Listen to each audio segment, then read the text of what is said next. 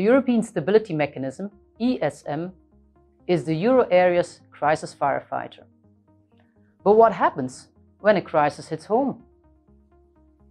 I'm Sophie de Bühler-Roloff, Chief Operating Officer at the ESM. In my blog column, I explain how we tackled the COVID-19 pandemic, fulfilled our public mandate, and what we continue to do every day to protect our staff and ensure business continuity. And also learn from this crisis to ensure a sustainable post-COVID-19 future for the ESM, its staff, and its stakeholders.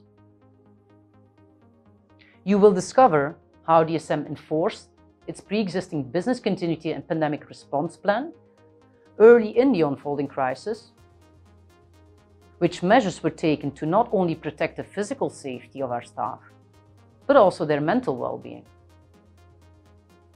How we harness technology to be able to stay in close contact with all our staff and efficiently work together, also in a remote or hybrid setting. And how a measured return to work was introduced while still assessing the ongoing pandemic. Check out my blog now for more information on this topic.